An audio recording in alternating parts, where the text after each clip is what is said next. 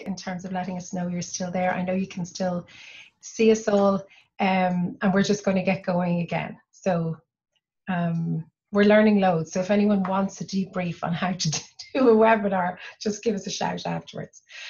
So I was saying the kinds of things we're going to hear about today, and I think I've just been saying that we're going to hear about government reform. In terms of family law, we're going to hear about what our nearest neighbours in England and Wales, how they reoriented their family law sector to be more child-centred. We're going to hear a bit about how the courts have responded during COVID and how they've innovated. And we're also going to think about what could happen if we had enough energy, vision and resources to make Ireland's family law system safer for children and parents. We're going to try and make this a little bit interactive. We're going to have a couple of polls during the session for you to vote in. And we're also going to have a Q&A whole session of that at the end, which is going to be moderated by Sinead Gibney. So you can use the Q&A button at the end of the screen to send in questions, and Sinead then will go through them and try and group them and direct them to the right person. If you want to put your name or organisation in it to give us a bit of context, do, but you're also welcome to put in anonymous questions as well. So just to tell you a little bit about One Family, I'm sure lots of you know who we are, but some of you may not. We're Ireland's organisation for people who are parenting alone, sharing parenting and separating. And we have a whole range of specialist family support services to help people in these situations to do their best in very difficult circumstances sometimes. The most relevant service, I suppose, around to family law issues is called Separating Well for Children, and it's funded by TUSLA. And we have a whole range of services that help separated families who are in conflict to be able to work together and to move forwards. So those services include play and art therapy for children, talking counselling for adults and adolescents, mediation and parenting supports. And whilst this project is available in Dublin, it's completely oversubscribed, as you can imagine, and actually it's needed all around the country. We're also interested in the policy side, of course, of family law, which is why we're running today's seminar. And we advocated for the draft legislation for the reform of the family law courts to be included in the programme for government. So we're really pleased that it's there, along with a commitment for the building of the Hammond Lane Family Law Court Centre as well. We had originally organised this event to be in May, in person in a building where we'd all be together, touching elbows. So look, we're really pleased that the speakers have stayed with us and come back. And we hope that this is going to be the first of a number of events actually around family law, because there just seems to be so many things that people are concerned about and that we could spend a bit of time thinking about. So I'm going to hand over to our first speaker, who's Oonagh Buckley. Oonagh is the Deputy Sec-Gen in the Department of Justice. Not sure if it's still got equality in the title, Oonagh, but she has, it does for this week. She has responsibility for development, implementation and review of policies and programmes around civil law reform, the court system, legal aid and access to justice. So really relevant stuff. And she also oversees the management of a number of relationships with other agencies and bodies, including the court service. And Oonagh, I think you originally trained as a barrister, so you're very familiar with this area. So I'm going to hand over to Oonagh. Thank you. Thanks very much, Karen, and hopefully you can hear me. Yes, I may have trained as a barrister, but ironically, I never did family law, mainly because as a very young female law student, I was advised very strongly to do family law because that's what all the girls did.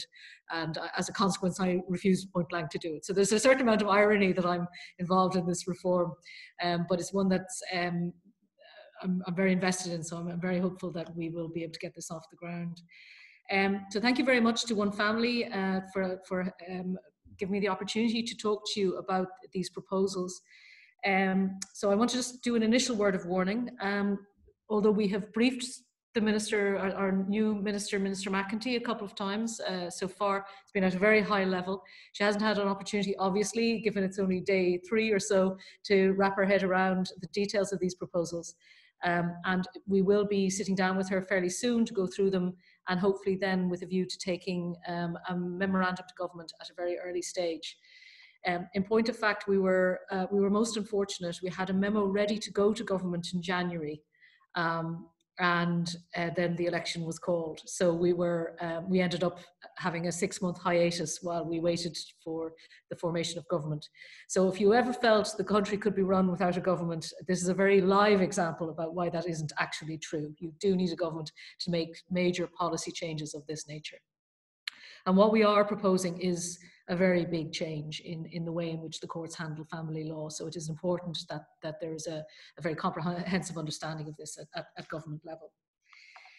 So so I suppose just to say that we're very hopeful that this will be one of the reform items that the Minister submits to government, and that it would become part of the first 100 days approach. So just to quickly go through, again with that health warning, this is what the officials are proposing to the Minister. The department has prepared proposals for a new approach to handling family law cases in Ireland at district, circuit and high court levels. These proposals include legislation to create a new dedicated family court within the existing court structures.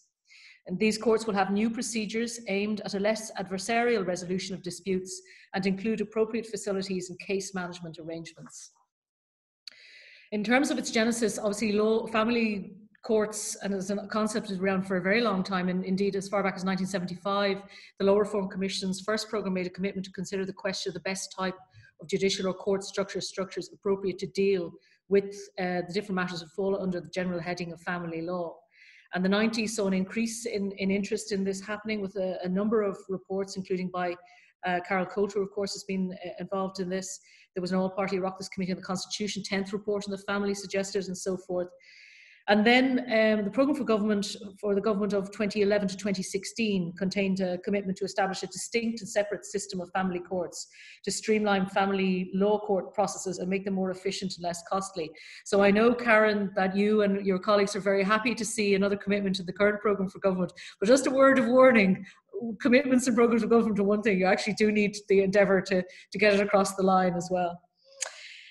It was originally envisaged that a separate family court would be established by way of referendum to amend Article 34 of the Constitution. However, following examination, it was determined to be unnecessary, as the family court could instead be established as a separate division within the existing court structures, so a district family court, a circuit family court and a family high court.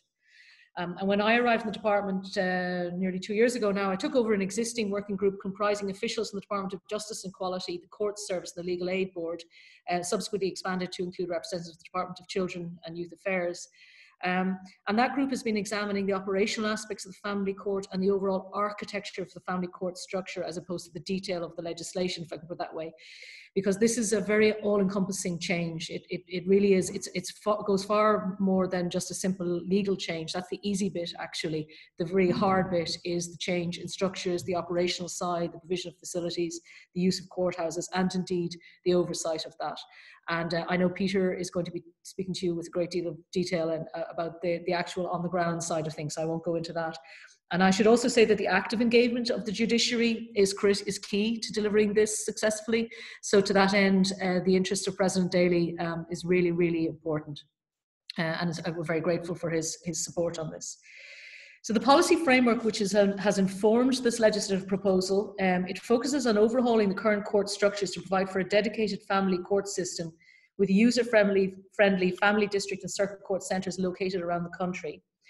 It's envisaged that the new family court system will facilitate the development of specialist judicial expertise and case law in the family law field, and therefore to be broadly in line with the key structural recommendations of the Law Reform Commission report on family courts from '96.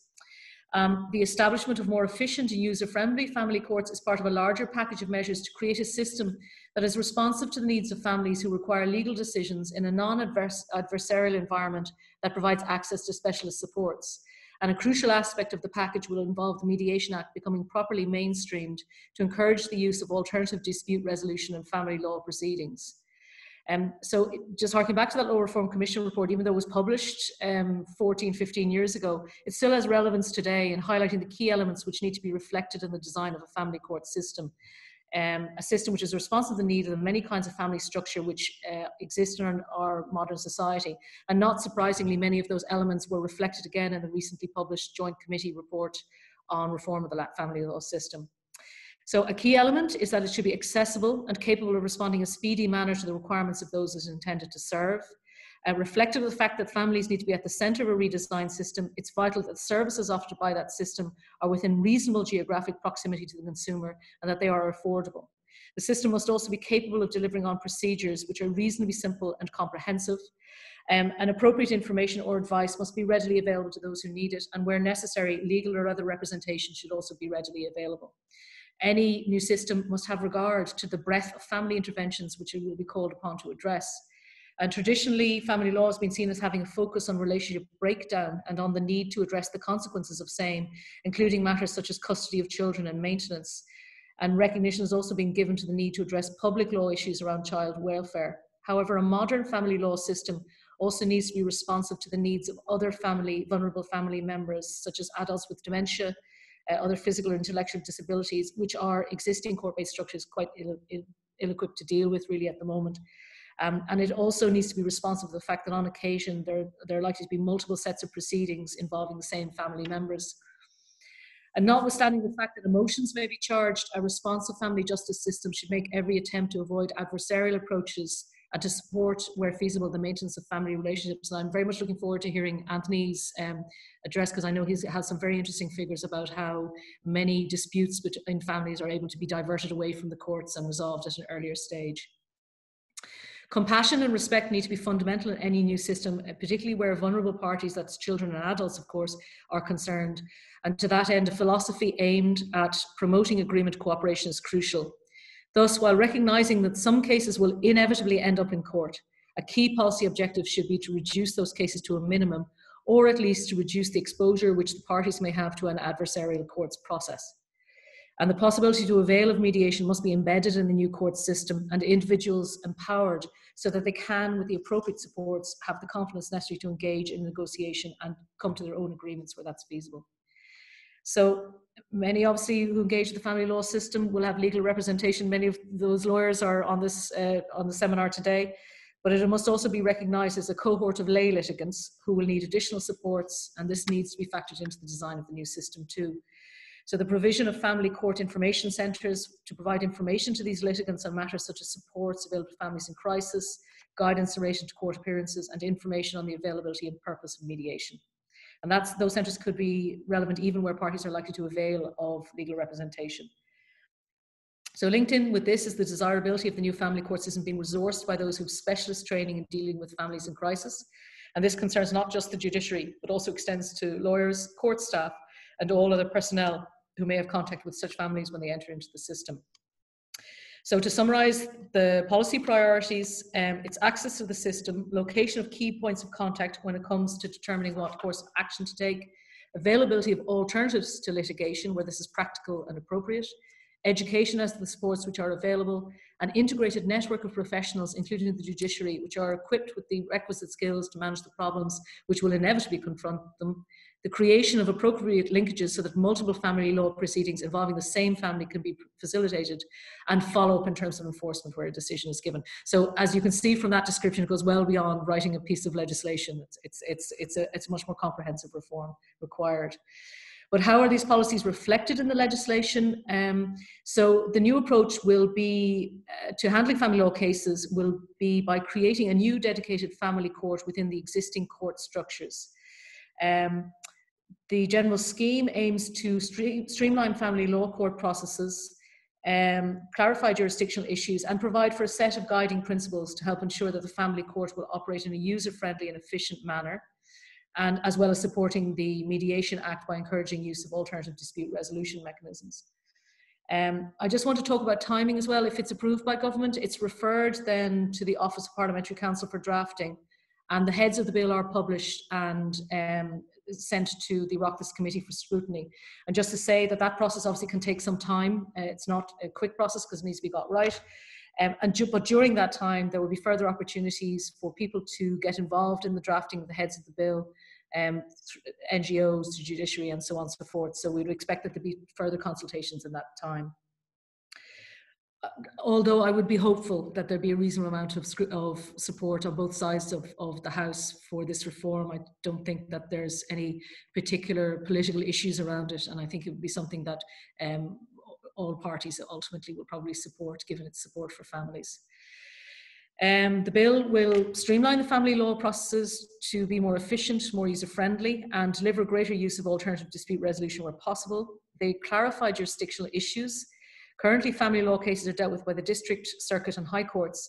Under the new court structure, the attention that the judges of the circuit family court will have the requisite training and specialist knowledge to deal with complex separation and divorce issues, notwithstanding the value of the assets of the parties, but that the family high court would retain its appellate jurisdiction in such cases.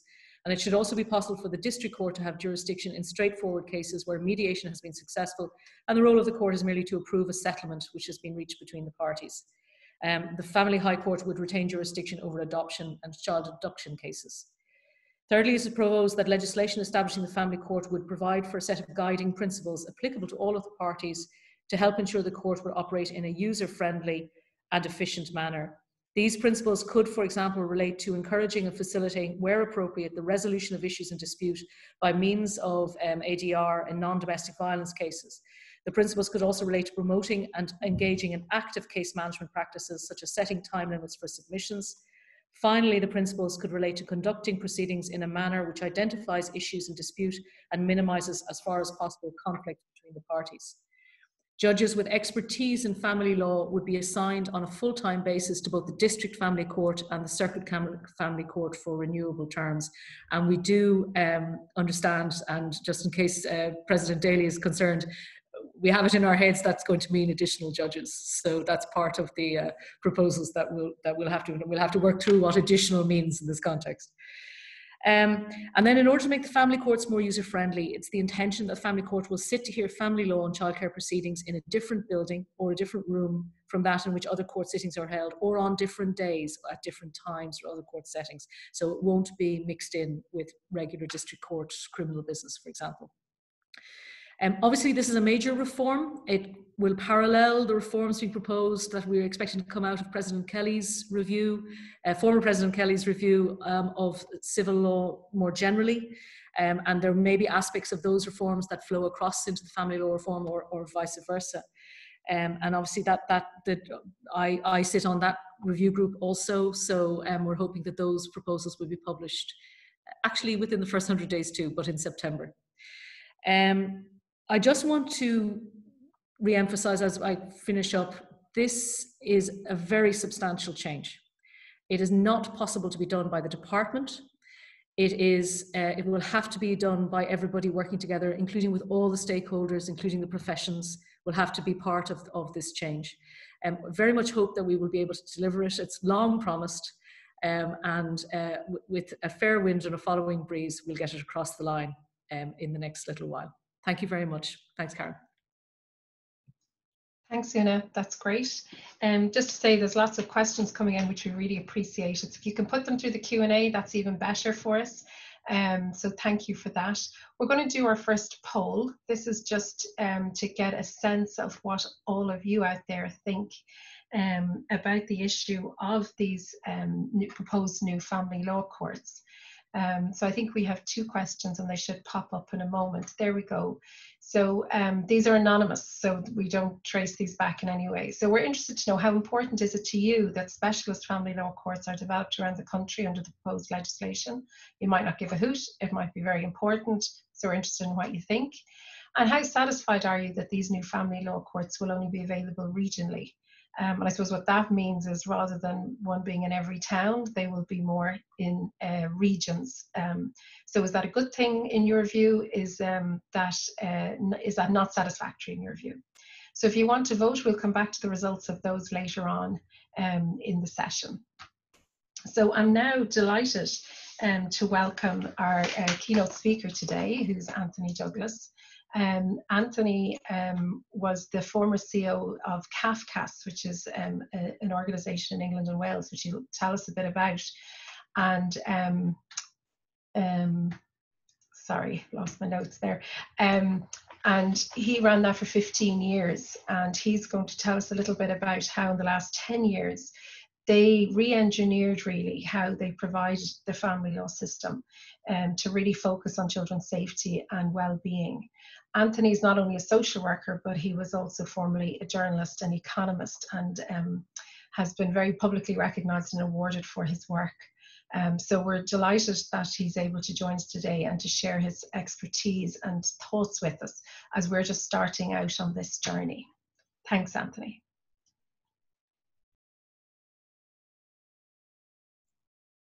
Thanks, Karen. Can you all hear me okay?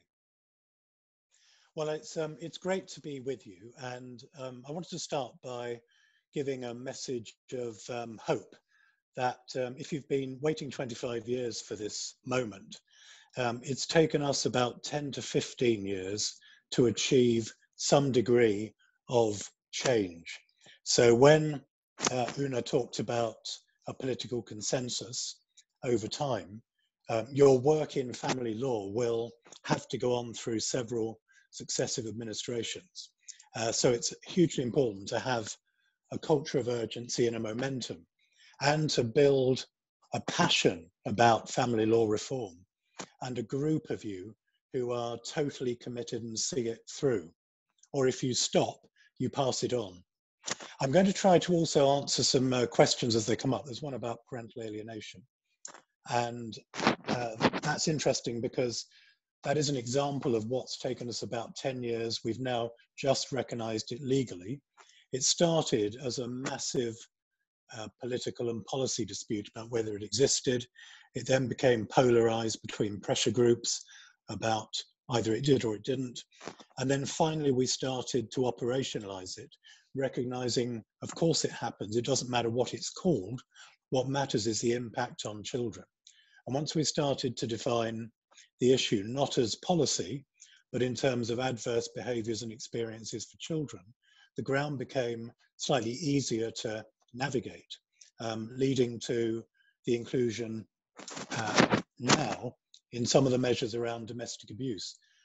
Some more examples of those that we're looking at later this year are cross-ticketed judges in childcare and family law cases and criminal cases, crucially. So that for domestic abuse, you would have one family, one judge in the criminal case and the family law case, who would be ticketed to hear both and would attempt to combine the issues. Hugely difficult in terms of traditional jurisdiction, jurisprudence and adversarial processes and fair processes.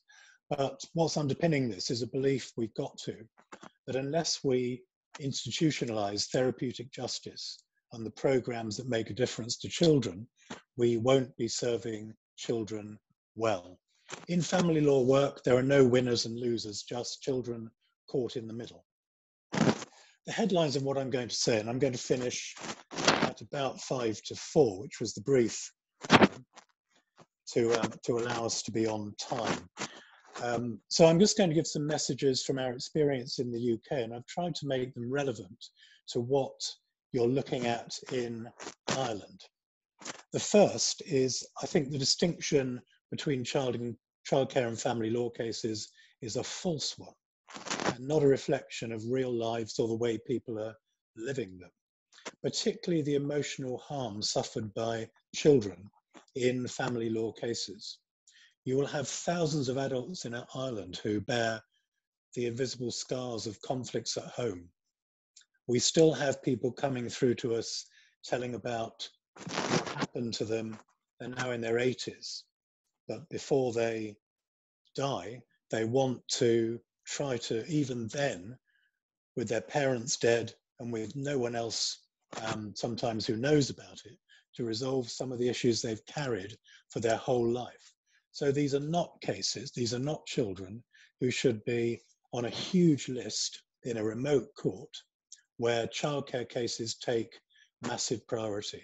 Admittedly, the decision to take a child away by the state is one of the largest in any political system and legal system, but you must develop an equality between the two types of law, especially as family law is the poor relation anyway of other branches of the law. Oonagh's right about getting the legislation and the regulations right. We had sufficient legislation, but it was only when we developed what we call a child arrangements program, which is the operational arm of the legislation, that we really began to shorten case duration, shorten the number of hearings, build in a proper system for risk assessments in every case, which I'll cover a little bit, and to start to be able to focus on child impact and child outcomes. So you've got a great opportunity to learn from all of the mistakes we've made, as well as one or two of the successes. And just to mention that internationally, in the legislation, Australia, for example, brought in family law centres. Within 5 years, they had to modify their legislation because they found they'd gone too far away from child protection and risk assessment and too much into supporting families. So there's a balance to be struck. I rather like the Israeli system, where you can't get into court with a family law application unless you really seriously attempt mediation or dispute resolution in a 4-week window. So your application is paused and you only get past the threshold if you've made a genuine attempt to sort the issues out. It's like a prenuptial for children, not just money. That's if you have any money. And after the last few months, you'd be forgiven for that being another difficulty as well.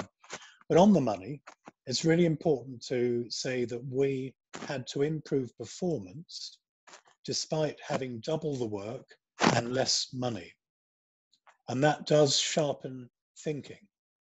The only lever we had was some diversion from court, but fundamentally by reorganizing the way cases were dealt with in court, shortening the number of hearings, shortening the time cases took, and being more decisive, rather than letting some children be in limbo for half of their lives. If I were going to start anywhere, I would say start with public health messaging. You have public health messaging about road safety, don't drink too much, don't take too many drugs, and so on. But looking after your children post-separation is just as important as a public health message. And again, if I was starting somewhere, I'd put what limited money there might be, perhaps for pilots, into dispute resolution services. They're cheap, helplines are overwhelmed, they're extremely effective, and to bring the helpline culture from the voluntary sector, from NGOs into state administration, in our experience has been crucial. Next slide, please, Noel.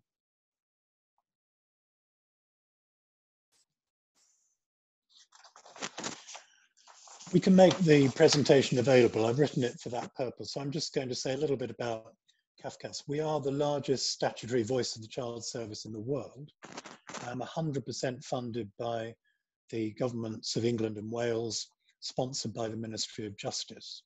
We can only work in courts or at the edge of court. And the edge of court means an application is imminent. We were formed from 117 predecessor organizations. So don't worry. My experience of managing how you absorb 117 separate family justice cultures into one is really to have a strong national identity and culture that practitioners and parents welcome, quite like, because it works, and can see the vision and principles behind it. That's fine, but if you don't start delivering practical improvements within 18 months, disillusionment comes back. This is a sector known for long-term disillusionment. You're always on the edge of that because it's emotional labor, complicated work, and it doesn't feel ever that you've made a good decision. Hardest of all for judges who rarely know what happens a year or two after their decisions in the most worrying of cases. What we have to do is recognize that in around 50 to 60% of family law cases, and that's an international measure, not just in England and Wales, domestic abuse and mental health concerns feature strongly. And if you simply run through these lists in terms of the money in cases or divisions of the assets, you never get close to the lived experience of particularly women and children, sometimes men, particularly with parental alienation, but mostly with abuse, women, and with children, all of those added up. So you have to have a system that distinguishes those cases from ones that are just about a straightforward dispute resolution. think of yourselves as pediatric echocardiographers. They take perhaps 200 pictures of a child's heart to understand a baby's heart disease. We have to do the same from numerous emotional angles to understand what a child is going through. It's complicated, every child is different. When we started out, we didn't really make adequate distinctions between children or between sibling groups. We saw them as casualties of separation, but not as individuals in their own right, some of whom would feel liberated from a conflict at home, but others who would be devastated for the rest of their lives. And remember the well-being of practitioners. This is emotional labor. You have to go at midday, 10 in the morning, 2 o'clock, as if the case is the only case you've ever heard, because for the people involved, it's their only chance, and it takes a toll. You need support around you. Next slide, please, Norm. Very quickly, how we operate in England and Wales is a structured application to court. In every case, we produce a risk assessment. It may be that there's no risk, but that we learned after 3 to 4 years was a prerequisite. We had too many women being killed by their ex-partners, too much unsupervised access, unsupervised contact, which placed children in danger. And we didn't know enough or understand enough about that. And we've now, 10 or 15 years down the road, got to the point where legally we're revisiting the presumption of parental involvement. That would have been heresy 10 or 15 years ago. But the crude fact is, for some children, they are better off without both of their parents. You say that in a childcare case, but not usually in a family law case. And this, of course, is quite rare. But once you start to understand child impact, it takes you into a completely different legal and procedural framework. We're also introducing a presumption of automatic eligibility for special measures for domestic abuse victims in court. That's hugely important, barring cross-examination of victims by their alleged abusers. These very practical steps are hugely important. And along the road, if you're going along this road for, as I hope you will, I'm sure you will, 5, 10, 15 years, things will happen that you cannot possibly predict now that will throw you off course. The biggest one for us was the total reduction in legal aid and legal representation for families. It's meant the rise in people representing themselves has turned judges effectively into active case managers with families. The same for our practitioners. It's changed everyone's roles, whether we've liked it or not. It's had pros and cons. But what I think I'd advise in advance is to have a skill set as a judge, a lawyer, a dispute resolver, a social worker, a family support worker, a skill set that is increasingly broad, that you may only have to use, and stop thinking of yourself as your current role, but as a dispute resolver. Everybody in our system is resolving disputes. Next slide, please.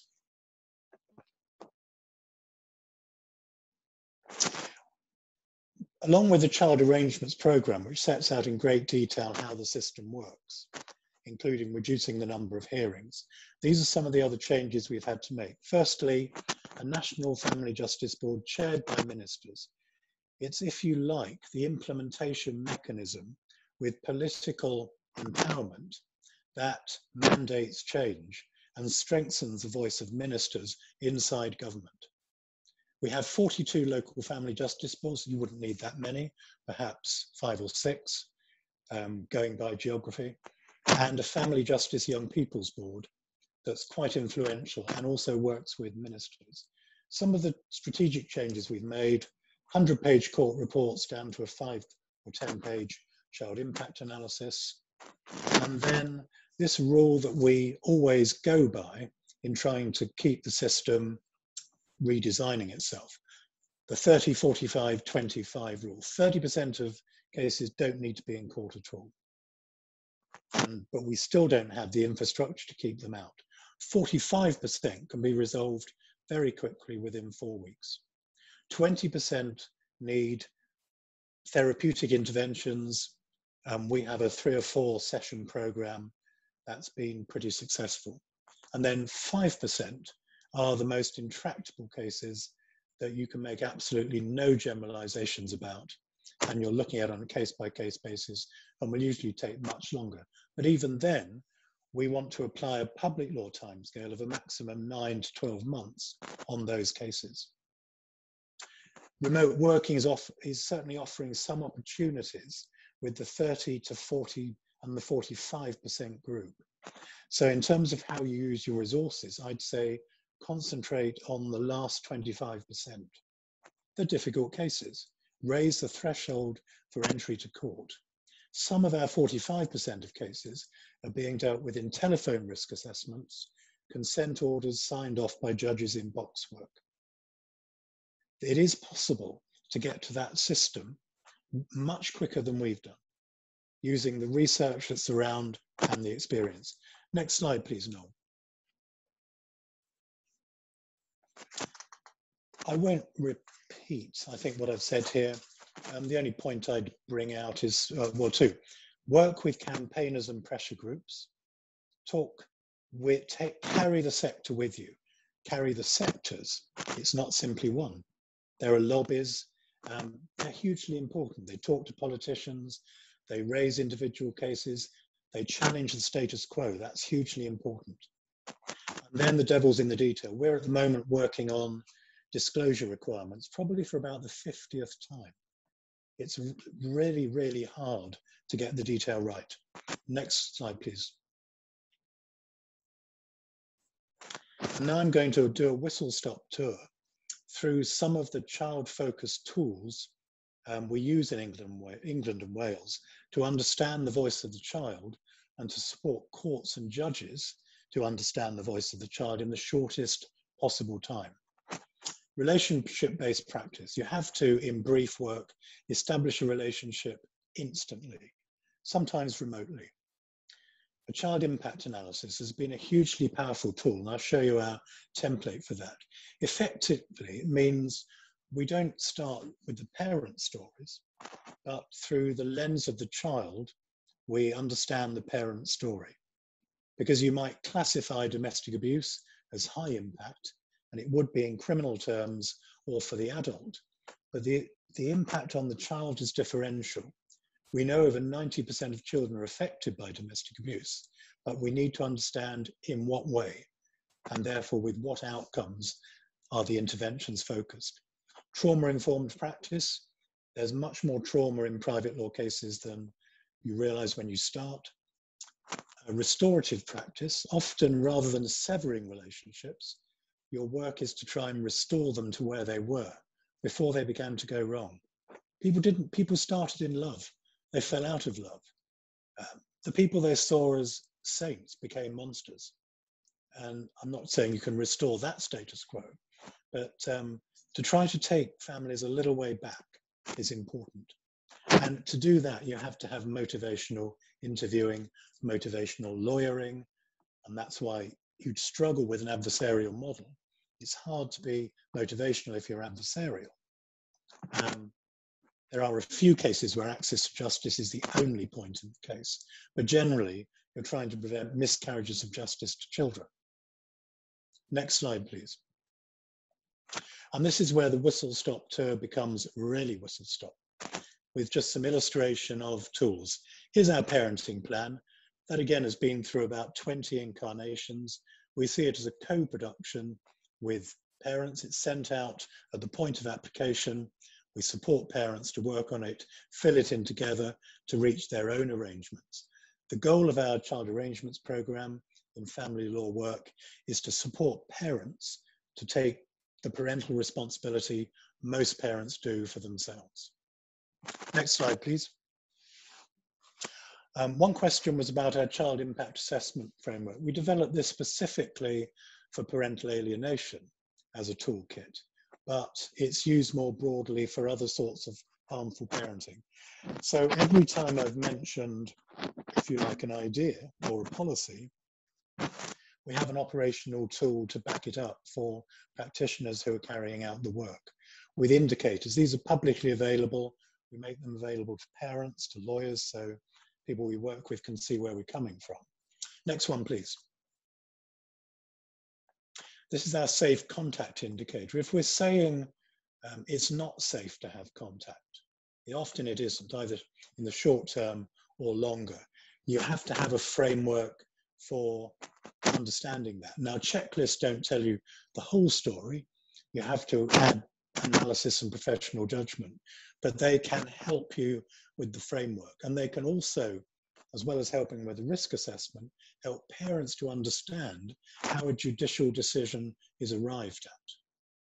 We have a system which it would be probably alien in Ireland, which is that judges need to record reasons why they don't agree with a CAFCAS recommendation at court.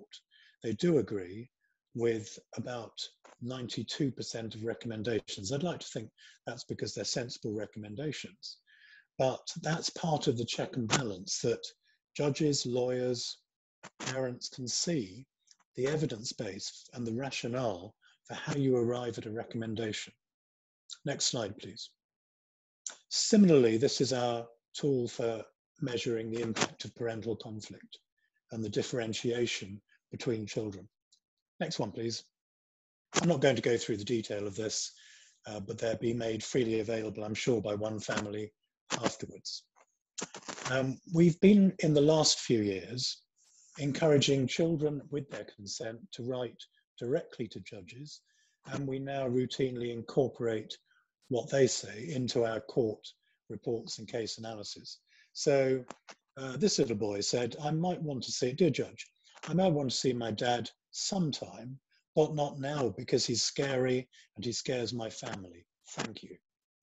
Now you could probably write about 50 pages on that, and I'm not saying children are automatically to be believed, generally they are, but sometimes they're manipulated and sometimes they say one thing one week and one the next. And I say that having children and grandchildren as well as being immersed in this work, but nevertheless, take them seriously. Next one, please. This is our case analysis template that will sometimes be a 3-page report, sometimes 4 or 5-page reports. And we say the most important part is the analysis, the professional judgment, and the evidence. And I had a wonderful mentor I've written some rather poor textbooks, mostly of which are remaindered, but I had a wonderful mentor called Ruth Rendell, a crime novelist who, brilliant, she wrote 2 novels a year into her 80s, tragically died. But she said, start with your best sentence and then your best paragraph. And if you haven't engaged the reader by then, you'll lose them. And tell a story. For judges in particular, if you just read text, it's very, very hard to understand the story of the child. So what we're trying to do in a case analysis is to tell the story. Next slide, please. And then finally, this is our 3 or 4 session intervention with our most difficult, we did call them intractable cases, but we've tried to use strengths-based terminology. So the terminology will just be harder to resolve than any others, rather than impossible to resolve. And we found the minimum positive co-parenting program is 3 or 4 sessions. And you can see in the sessions that we meet parents individually, we're exploring the potential for change, we're generally confronting them or helping them to understand the impact of what they're doing on the child. We're then meeting with the child separately and inviting the children to communicate with their parents, often by letter. And more recently, we've developed an app in which children are able to communicate that way. And actually, I think that's probably got applications in the general population for parents who've got teenagers, the sort of teenager who goes to their room at 12 and comes down when they're 17, that to actually have an app in which you can communicate with family members in the same household is not as crazy as it sounds. And certainly remote working has shown it's possible to heighten communication through these virtual technologies. And then we meet with the parents, feedback what their child has said or is going through, and we then seek the agreement. Now that's a shorthand for a hugely charged and intensive process that the most recent experience we've had is showing needs to be shorter rather than longer. So 4 condensed sessions. And I think this is very much like high impact training in sport. I use the analogy carefully that increasingly we're getting best results from quite straightforward and uncomplicated immersion techniques about an issue with short time intervals between the sessions. And by that I mean 4 to 6 weeks. If we have to go to 4 to 6 months, we do in some cases, but the faster you can work, the more you can accelerate to the end of the case, the better.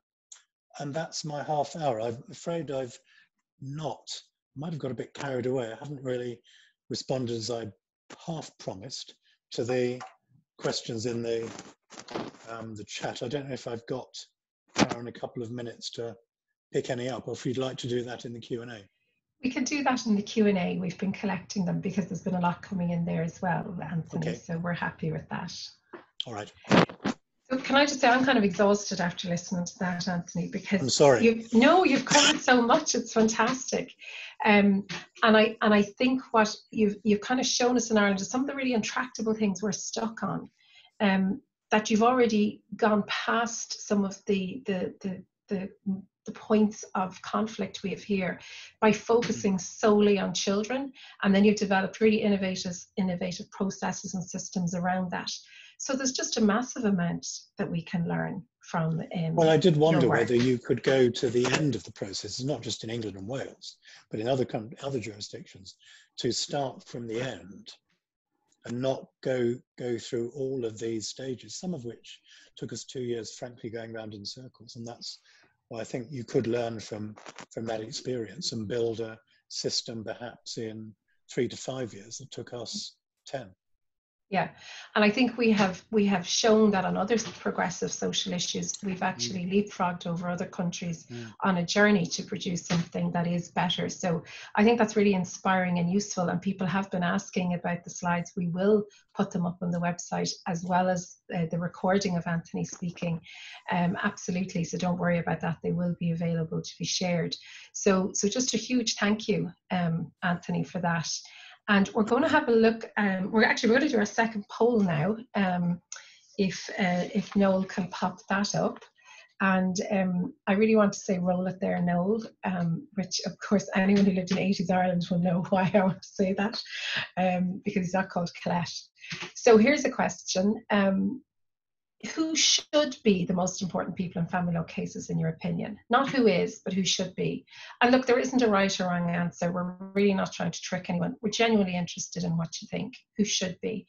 And does child safeguarding need to be the central issue in all family law cases as per the CAFCAS model in your opinion?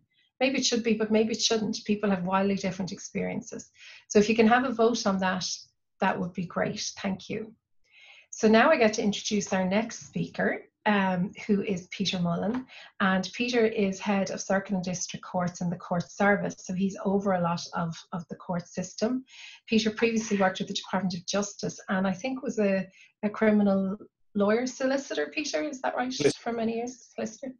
And you're going to tell us a bit about the pilot family law centre model, because the court service has actually been working in anticipation of the legislation to try and bring about some reforms. So we're really looking forward to hearing what you can tell us about that. Thanks very much, Karen. And if I could ask Noel if he was able to steal one of the slides from Oonagh's presentation, the one headed Build Justice, it will allow you to, because there's a lot of commonality between my presentation and Oonagh's, probably because we have been working very closely together for the last year and a half, or 2 years, as Oonagh said, she's been appointed. And we were at a point, I think, in January where the bill was with the department was close to the memo going to government, and we had done an enormous amount of work around family law centres. So you won't be distracted by my bald head, and you'll see essentially a nice slide. And I'm learning through this webinar as well that if you are giving a presentation, it's helpful to have a slide because it doesn't distract. You can look at the presentation, etc. My presentation will be available through Karen and the team, and you can have a look at that when the time comes. And if you're all exhausted after Anthony's presentation, hopefully I won't put you all to sleep, but we'll try and bring a bit of energy to this if I can. I too was absolutely fascinated by Anthony's presentation, and in particular, 30, 45, 20, and 5 numbering that he used, and the analysis of those type of family cases that come in. And I think, while I'm not a family law by training, I think that sort of reflects my own experience of what I've seen to date, and I think it's something that we need to look at, because we need to take that huge percentage of cases away from the family law system if we can. But just to put it into context, Oonagh has already outlined the provisions of the bill, and I'll do that as well. I'm going to do this all in 15 minutes if I can. I've got a clock here in front of me, so I'm going to keep a close eye on that, and I'll try to get through as much as I can. I'm aware that I speak quickly, so that's why you'll all have the benefit of my speech, and you can have a read of it, and I hope it reflects accurately both the terms of the bill, as I understand it, the heads of the bill, but also the court services plans in relation to how we're going to sort of the family law centres and what sort of criteria we've used and what they might look like. I think it's fair to say that we've already, as a court service, indicated a broad support for the provisions of the family law bill, and we are an agency of the Department of Justice, although we're independent in our own way, because we sort of support and manage the judiciary and the courts.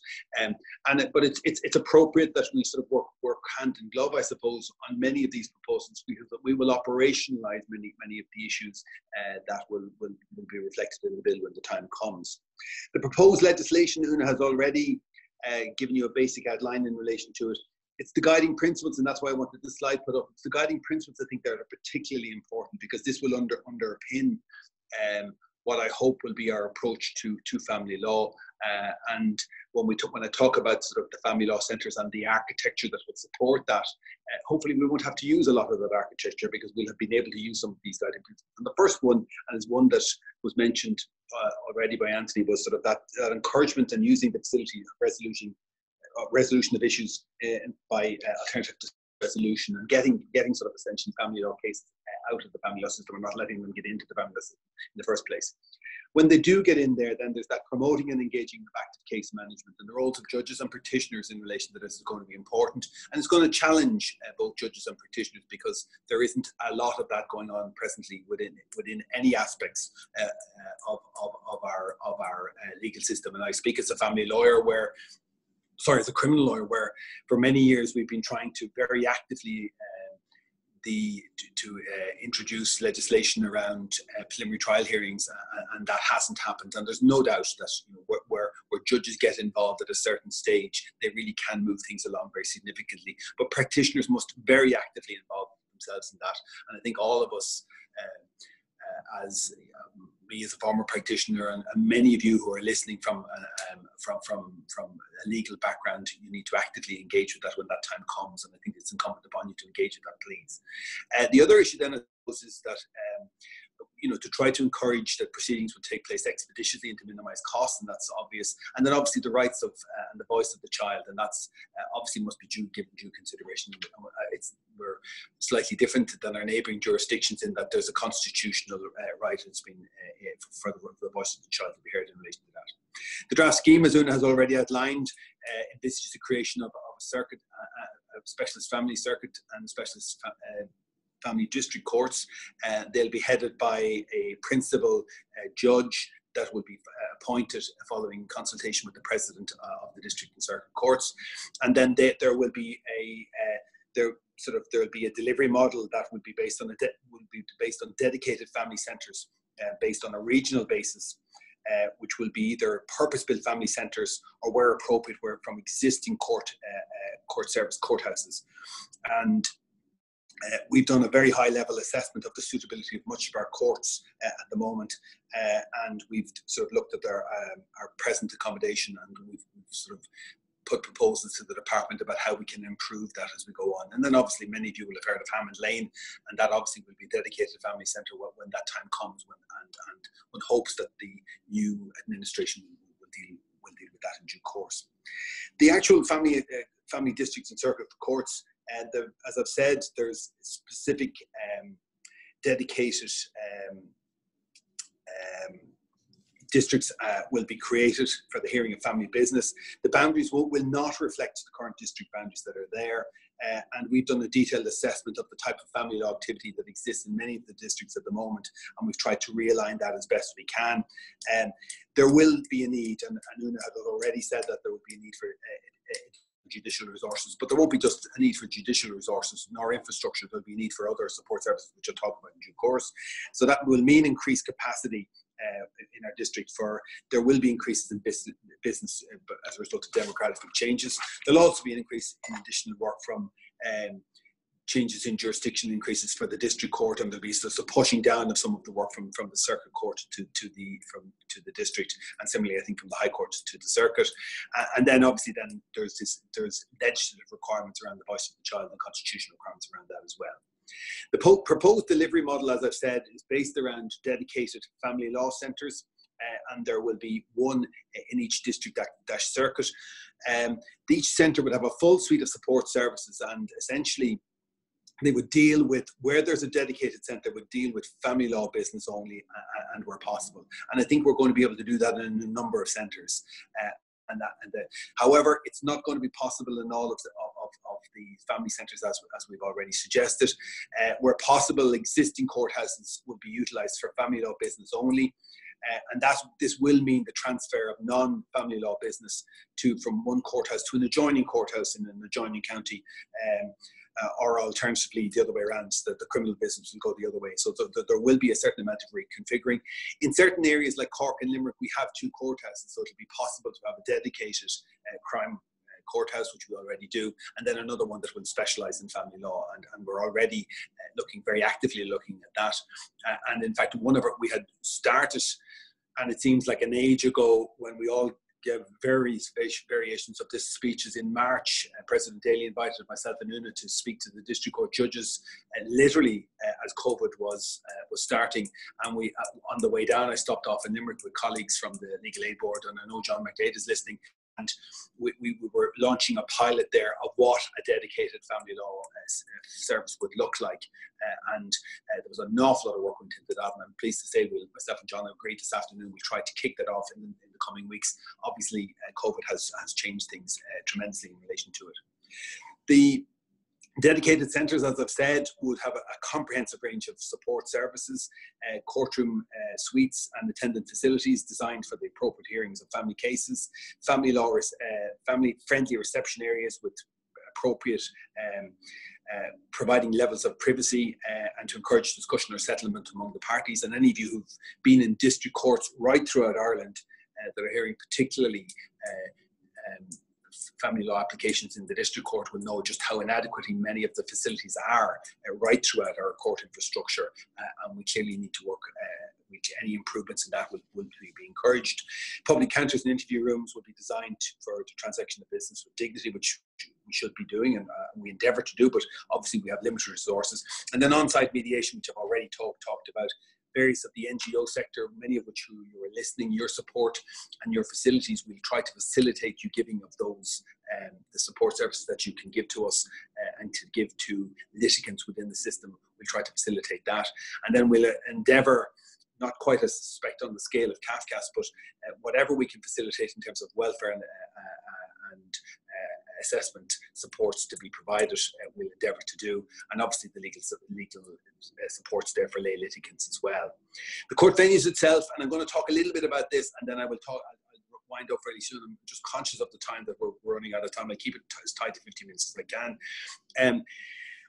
What we've done is there will be a dedicated family centre. There'll be Dublin and probably 12 or 13 approximately right throughout the country. If you know your maths, there's 26 counties. You can work it out. There'll be approximately one for every 2 counties. I'll work out a little bit different.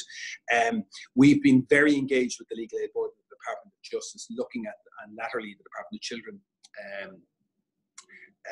to identify appropriate venues. The criteria we looked at were how would we use maximise our existing court infrastructure, particularly our PPP infrastructure, which is some of our better courts. And some of the important criteria that we've looked at were looking, essentially putting together family law regions based on geography, population and existing family workloads.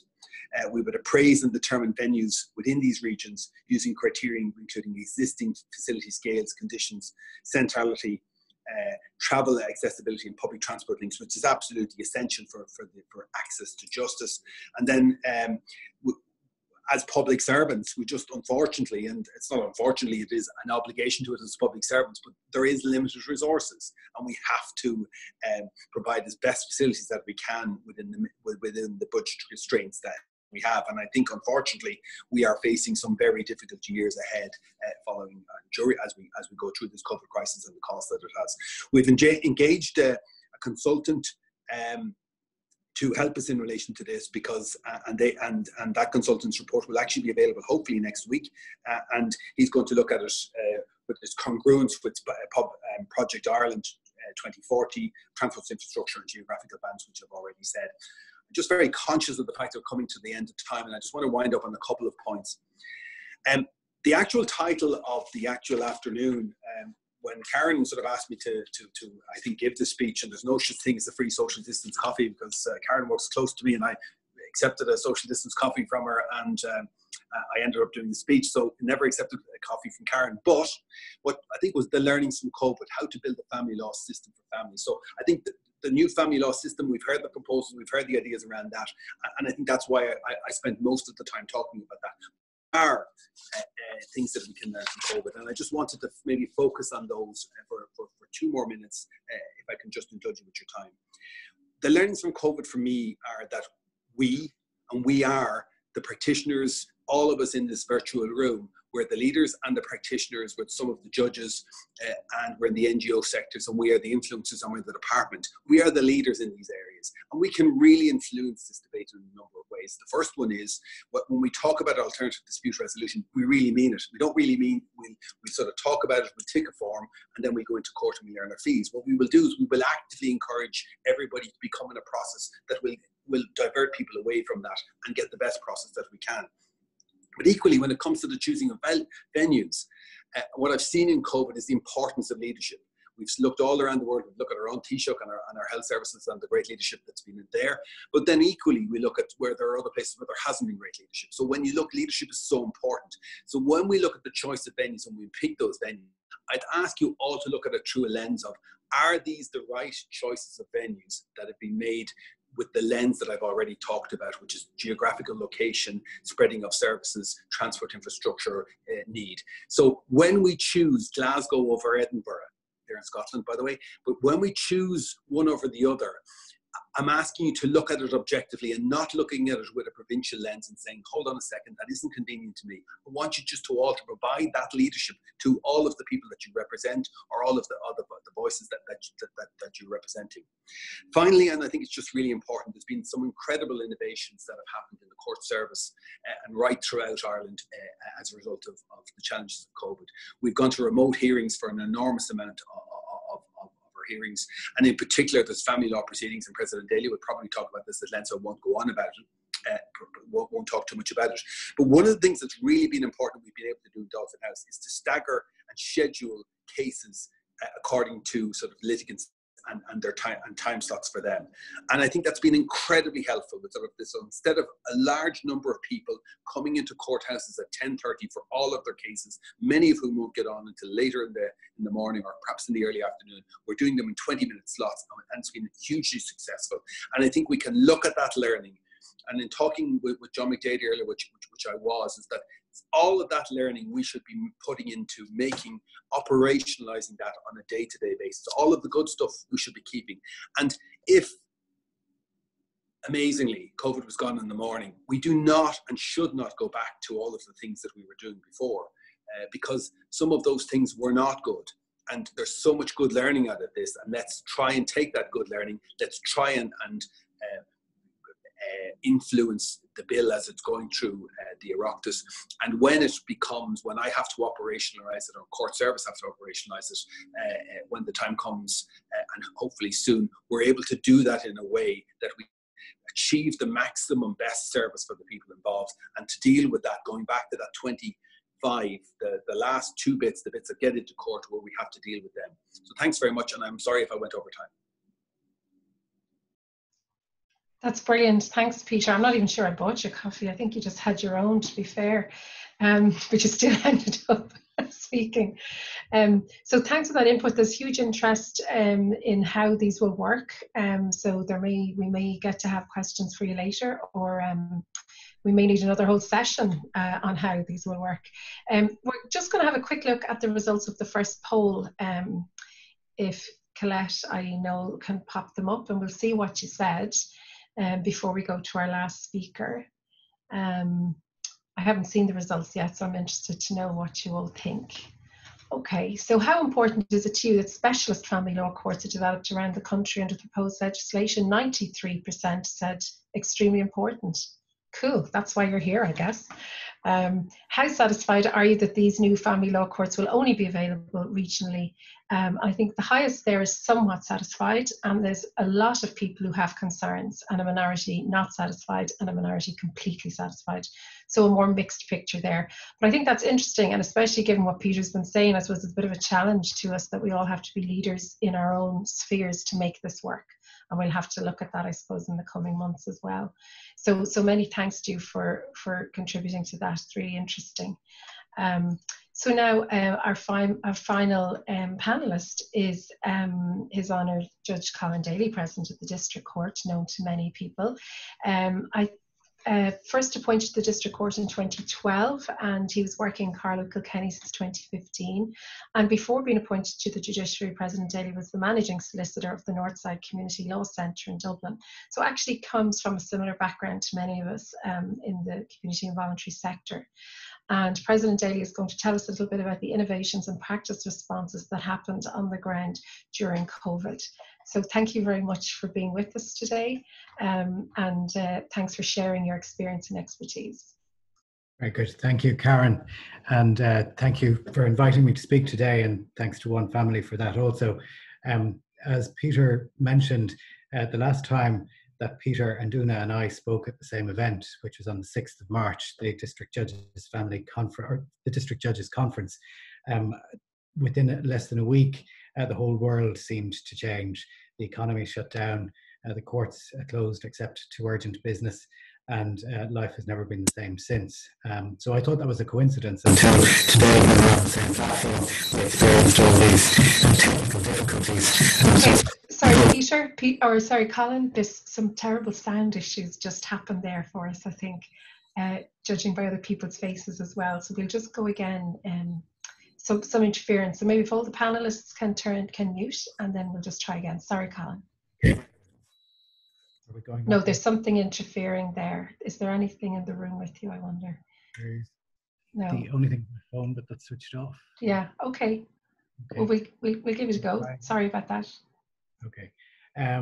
Very good. First of all, I was thanking you for inviting me. I was commenting that bad things might occur every time Peter and Oonagh and I speak at the same event. I hope that's not going to follow through this time. The last time, it seems like the world almost came to a halt. But at this point in time, we're hopefully through at least the first phase, and we're starting to look at life again. The approach that I'm going to take today is to review the District Court's response to COVID-19, particularly with regard to how it affected our family and our childcare courts. Like Peter, I'm going to reflect on what I consider the lessons that I've learned as the President of the District Court from this experience.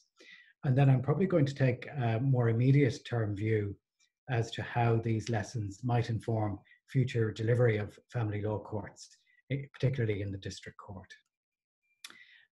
So really, to look at the District Court's response to COVID-19 in the family and the childcare courts, it started on the 12th of March when the District Court issued a notice. I issued a notice on behalf of the District Court saying that we were significantly reducing business, but the severity of the situation quickly meant that on the 13th of March, I issued a further notice on behalf of the District Court saying that we would only open for urgent business. And urgent business in the area of family law was considered to be applications for protection for domestic violence cases. And in the area of childcare law, applications for emergency care orders, extensions of interim care orders and care orders themselves, and also applications for urgent interim care orders. In the week or 10 days that followed, it became clear that the public really needed and required some further guidance as to what this decision or these decisions meant and would mean to the orders, the family, or the orders that they were currently trying to work in a new way. So that led to a family law statement issuing from me on the 24th of March. This statement, here I tried to give advice to people regarding how they should approach current access orders, maintenance orders, and issues around guardianship. And like One Family and many other organisations, including the Law Society and the Bar, we urged parents to try to agree temporary variations in light of the public health guidelines that were in place at the time, many of which continue to still be in place. And also, we directed parties to other organisations for support. Also on the 24th of March, I issued some practice directions which applied in the Dublin area, dealing with consent extensions of interim care orders and family law consent adjournments could be dealt with by email, and so on. On the 8th of May then, a further district court notice was issued by me. And at this time, I decided that urgent matters could be extended to include applications for breach of access and maintenance which occurred during the lockdown period. And also providing for the facility of remote callovers and hearings in some cases. I further drew attention to the fact that consent orders could be dealt with by emailing court offices. And in the area of childcare, I directed that all interim care orders, access disputes, part heard cases, and indeed some care order cases could resume. This notice of the 8th of May was made after consultation with stakeholders, including NGO representatives and community representatives. The next action occurred on the 19th of May when I issued a practice direction which is called the Live TV Link Practice Direction, and it essentially provides for remote hearings in the district court in the areas of civil law, which will have a big effect on family law and childcare cases. And indeed, I issued guidelines in that practice direction for how childcare cases might be heard remotely. Since the 13th of March, we in the district court have provided a full schedule of services across over 40 locations all around the country on an almost daily basis. The service may have been reduced, but we have been there to ensure that there has been access to the courts where it has been absolutely necessary. And just to reflect at this point, I would really like to thank the members of the court service staff who really, in extraordinarily difficult circumstances, rose to the occasion and really turned around to achieve things in days and weeks that would ordinarily take months to put in place. And I'd also like to thank my colleagues on the district court bench who provided these necessary services throughout that time. So that's what we did in the district court over the last number of months. And so I'd like to now just reflect on the lessons that I hope that we have learned, and certainly the lessons that I will take away from this experience. And here I've learned about the absolute need to keep courts accessible for emergency orders. Peter has kindly provided me with regular data on domestic violence applications that are being received in the district court during the response to the pandemic. And in the figures that he's provided to me this week, his figures show a 17% increase in protection order applications on the same period last year, and an almost 30% increase on the same period in 2018. Now, Peter knows that judges mightn't be the best with percentages, but if my maths are correct, this shows a very significant, I think, increase in demand, but also a demand that the district court was able to meet and remains able to meet. I know that there are other challenges in this regard, and I hope that we'll be able to find ways to work around those other challenges in time. Another lesson that I've learned is the importance that the District Court has in adjudicating disputes between families, and how this becomes especially acute in times of crisis, but particularly in a situation where the crisis is external to the family. And indeed, we have not been insensitive or immune to the effect that the decision to only deal with emergency business has had for many families throughout the country. But these decisions were the right decisions, I feel, given the public health concerns at the time. I also learned that we need to develop new ways of accessing courts, including by email and by remote video access, as I've described in the actions that we've taken. And I think we need to look and continue to look at what new ways we can adopt to ensure access to courts in such times. And I've also learned about the importance of communicating with the public and engaging with stakeholders at all times, but particularly at times when things are changing fast, and how important it is to keep communicating with everybody around what those changes are going to mean. And one of the particular lessons that I've learned, and something I haven't quite managed to resolve yet, is the particular difficulty that we have noticed in hearing the voice of the child in circumstances like the circumstances through which we've just lived. And I was very interested to hear what Anthony Douglas has had to say in this regard generally, but perhaps this is a topic that might bear a session all on its own. So if these are the key lessons that I've learned, I'm now looking to the future delivery of the family law courts in the district court setting. And in looking at the immediate future, I have to take into account that at least some restrictions, public health restrictions, are likely to be with us for some time. And I also think that this generation, our generation, will live in the shadow of a pandemic, which will influence how we plan future services. I think it will always be in the back of our minds, how do we manage this service if this happens again? And courts will need to be flexible and responsive to another localized lockdown or a national lockdown even, if this is to happen in the coming months.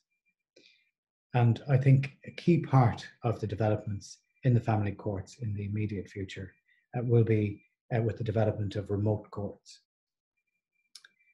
Now, remote courts in family law and in the district court in particular provide us with certain challenges, most of the challenges to which there are some solutions.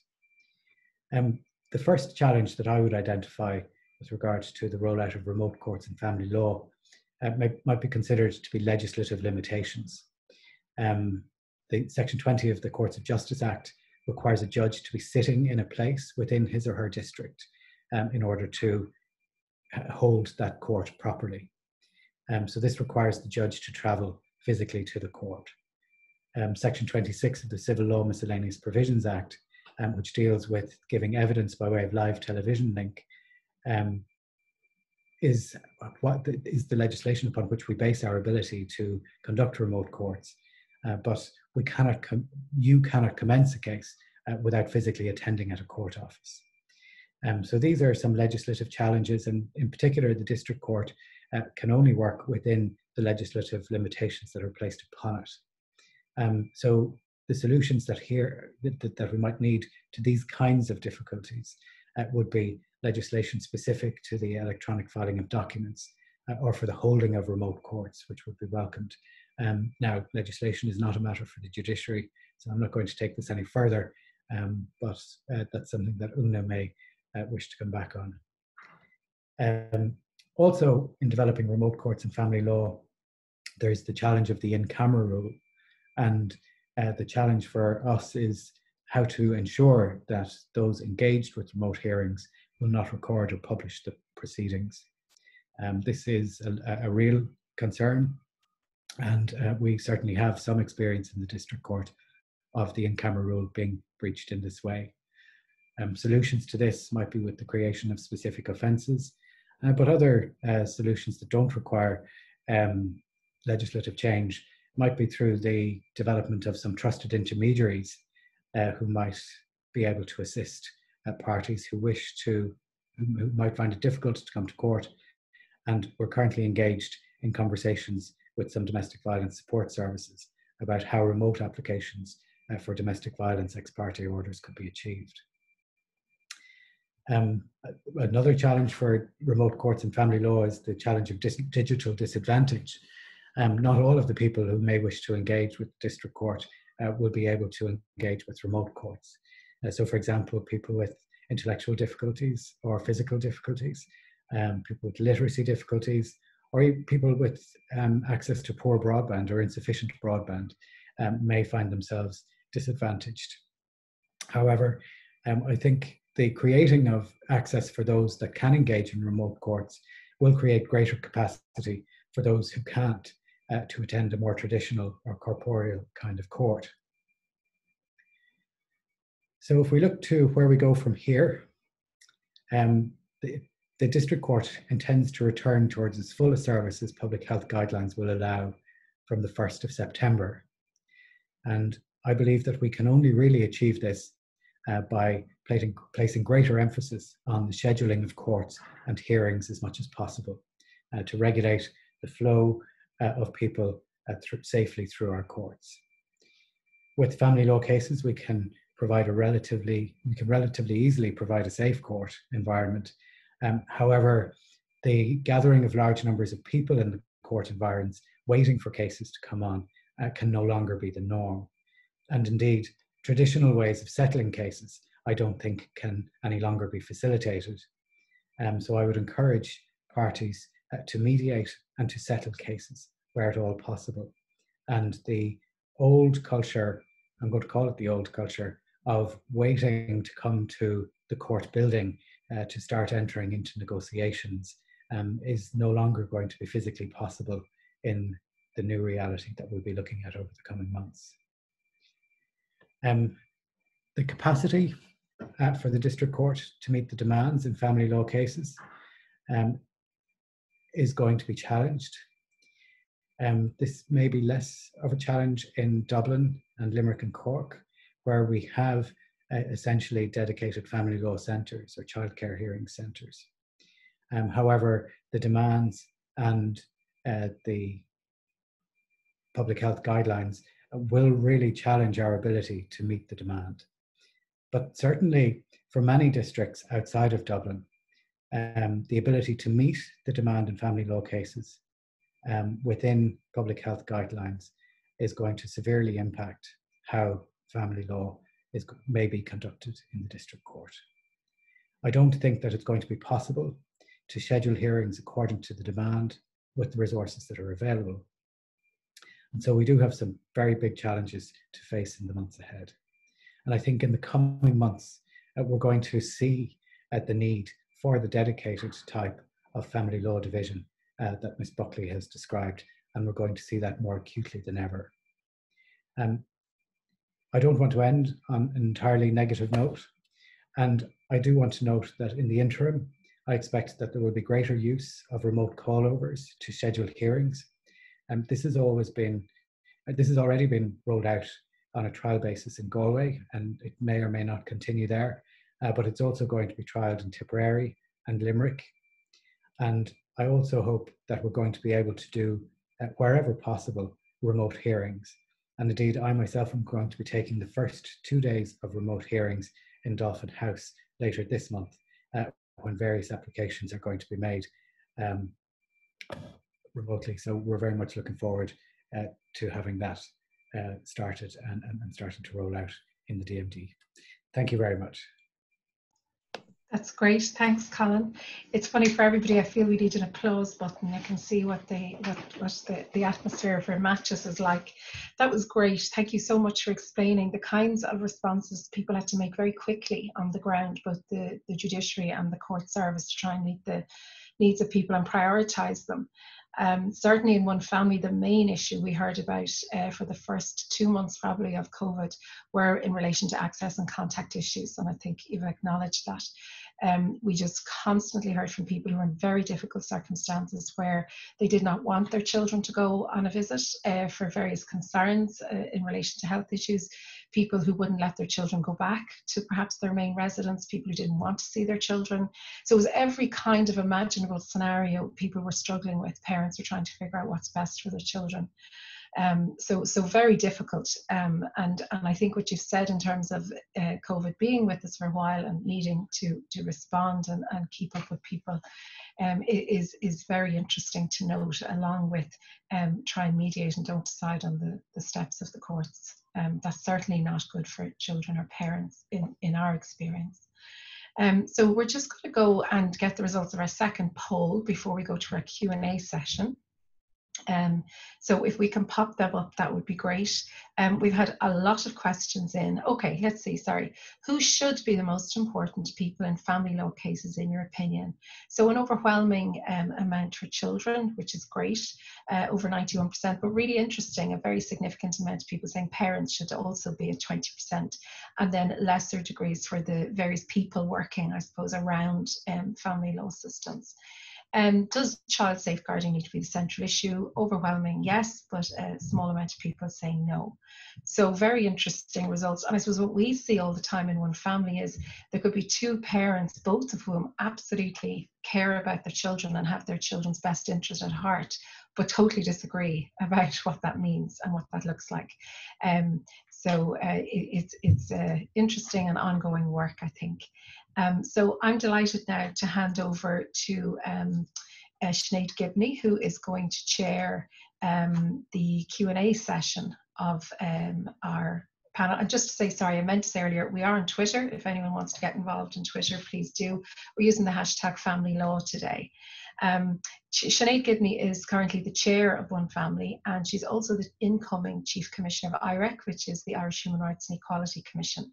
And she has been monitoring the questions. So thanks, Sinead.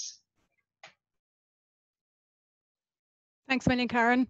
And thanks to all of our speakers. I found that session really, really fascinating and very informative. We've had a wonderful array of questions coming in.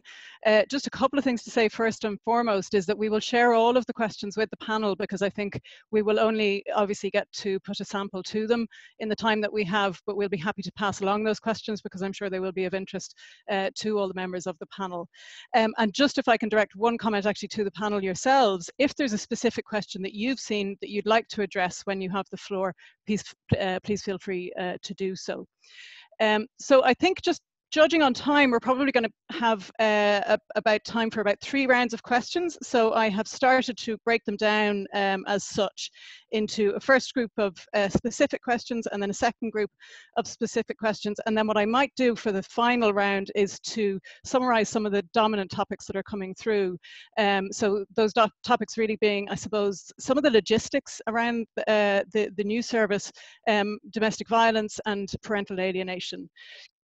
But I will start off, as I say, with some of the more specific ones. And I'm going to kick off with one that came in quite early from Angela Keaveney, but which has been echoed by many of the other questions that have been submitted. So Angela says, thank you for your excellent presentation, Oonagh. Will there be any provision in the bill for the voice of the child or young person to be heard in access proceedings, particularly in domestic violence cases? Currently, their voice is either unheard or ignored, and there is a bias towards an abusive parent being entitled to access.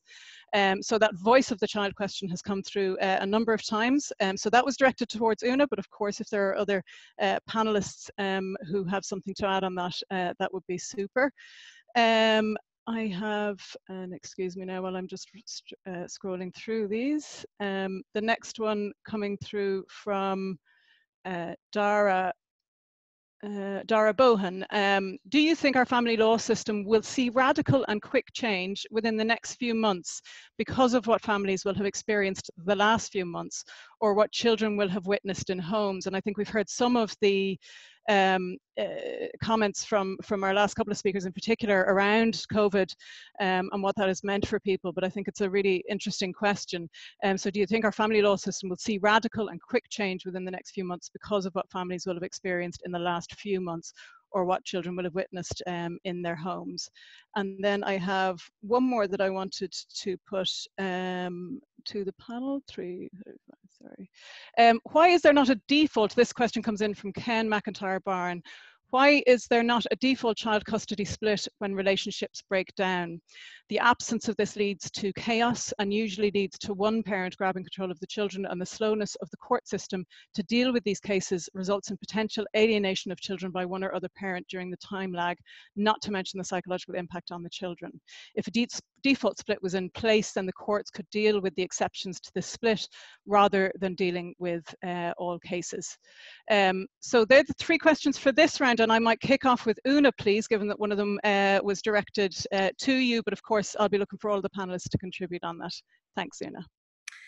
Yeah, no problem. And it's an interesting question. I suppose I think I had better explain, and I know Anthony has probably wowed you and dangled lots of, many decades of reform in front of you, but we cannot run before we walk. And a starting place for reform in Ireland has to be that we create a system of courts with the dedicated intention of dealing with family law matters. From there, many of the types of reforms that Anthony has spoken about happening in the UK will start to make their needs felt, if I can put it that way. In other words, once you've got specialist judges dealing with special courts, other aspects of the way in which family law reform needs to occur will start to become clearer and clearer and clearer. But we have to start somewhere, and this is where we're starting. And it's I suppose that is an important point. I have no doubt. And the other point I would make is that the bill that is to be produced makes no substantive change to substantive family law. It simply creates the system of courts within which existing family law will be applied. And then, as I say, the issues that need to be addressed within those family and relationships and childcare relations and all that will start to become clearer and clearer. Law and law reform is an ongoing process, and that people have to accept that. So I suppose to a degree what I'm saying to people is, let's try and get this reform done. It's 1975 was when the Law Reform Commission produced their first report. That was 45 years ago. It will be a very important thing to get this done now, and then we can start to work our way through the other types of reforms that will be needed, that we know are needed. But I have no doubt that as we're working our way through the drafting of the heads of the bill, issues like how the voice of the child can be heard will start to come through, and those are the kind of things that we will need to be done. I also want to just talk, and it's just in response to Colin's points about COVID and things that need to be done there. And in response to the change of will we see radical change in the family courts over the next few months, with the very greatest of respect to your questioner, the short answer to that is no. When was the last time we saw radical change in the court system over the first few months? Although I have to say that President Daly and his colleagues have delivered more change in the last 10 weeks than probably was seen in the previous 20 years. And that is extremely important, what was done. And some of that required no legislative reform, no changes of any description, simply a change in mindset. For example, around the scheduling of court appearances in family cases, which is a really, really important and kind of customer. I know that people in family justice cases aren't customers, but it's a customer-friendly move that requires nothing more than a change of mindset. And what I would say is that we're very conscious that there are, however, aspects of the way the courts run their business that do require legislative reform. We're working very anxiously on those, and those arise in both the criminal and the civil and family courts.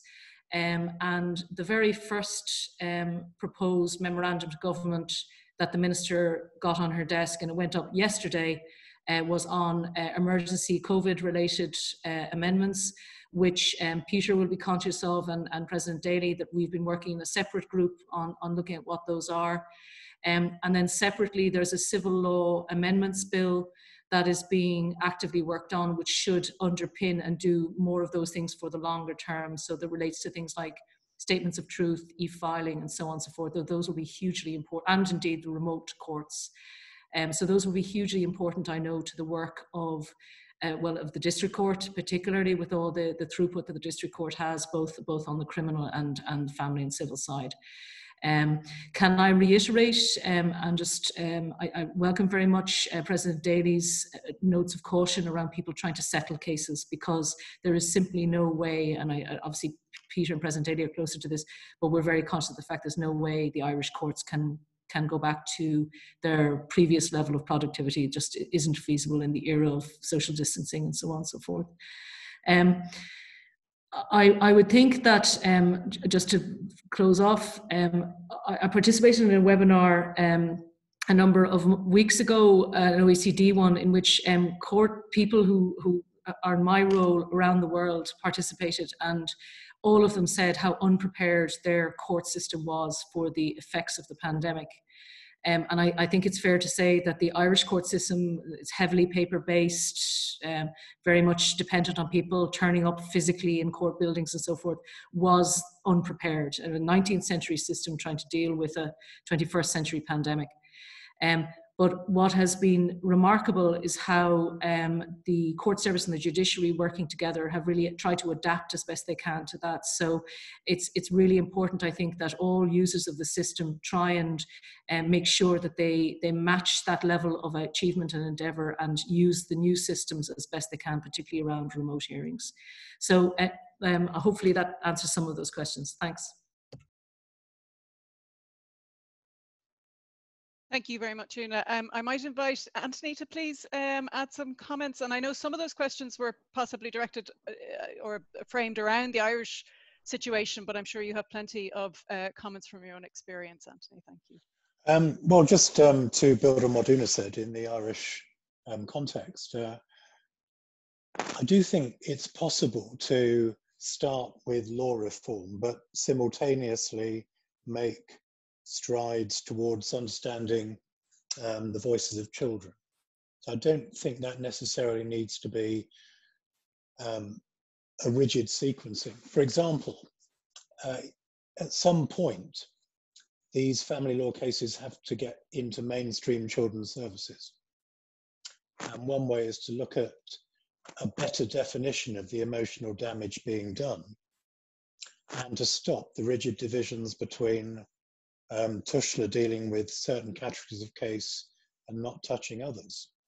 So I think one of the dangers that we haven't quite dealt with ourselves, because one of the downfalls of a specialist organisation like CAFCAS is other organisations say, well, you're dealing with it, we don't need to. But when you don't have a specialist organisation, it's even more important to get mainstream organisations more involved. And that's what I meant by giving children equal status, and therefore by changing perhaps the eligibility criteria, thresholds for their involvement in this work. And that's a different, it's an already funded group of services, but it's defining fundamentally these children as children in significant need, not as a residual service in a court. So I understand exactly what Oonagh said, but I think some progress can be made simultaneously with a number of work streams that you might look at them and think have to follow on one from another.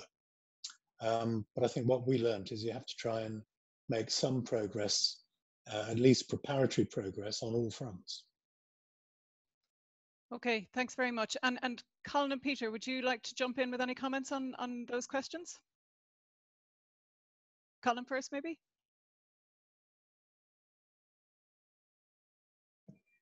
Thank you. I suppose really looking at the first question, which was to do with the voice of the child, I think it's important to recognise where we've come in the last 20 years with regard to the voice of the child. We may not be quite where CAFCAS is at the moment, but we're a lot further along the road than we were certainly when I was in practice at Northside Community Law Centre. We have the there's a provision within the 2018 Domestic Violence Act which allows for the views of the child to be taken into consideration where an order in respect of a child is being sought. We have the Guardianship of Infants Act, which was amended by the Child and Family Relationships Act of 2014, which at Section 31 provides a welfare checklist that courts should take into consideration, and also provides under Section 32, particularly to the District Court now, a vehicle whereby the views of the child can be given by an appropriate professional. And I think that's probably been one of the most transformative pieces of legislation with regard to the voice of the child in private family law proceedings in the last number of years. And I think we're only really beginning to see the impact of it in courts as those kind of reports become more frequent, and they're introducing us to assessments of what is going on in terms of the family, but from the point of the child in ways that we weren't exposed to before. So while we may not be there, we have certainly started down that road, and I certainly hope that, you know, over the coming years, if the policymakers so decide, that we will develop on that. With regard to radical change, I think there has been some fairly radical change in the last number of months. But I suppose they're radical changes in an administrative kind of way. And I think we have seen that there are some administrative improvements that we can make. And I think, you know, that Pandora's box has been opened, and it is going to be interesting to see over the coming months how we can best use those tools. And certainly then any legislative change would be a matter for the other organs of state. With regards to the default access arrangement, it would be wonderful if families fitted neatly into default situations. But any of us, whether we're judges or lawyers or policymakers or support services who work with families, know that the needs of each family is very individual, and what will work for one family may not work for another. And I think really what we need to focus on is helping the parents to be able to repair their relationship to a sufficient degree to be able to take the focus from themselves and to start looking at things from the child's point of view. And if we can enable them to do that, then that would be a much better way of moving forward.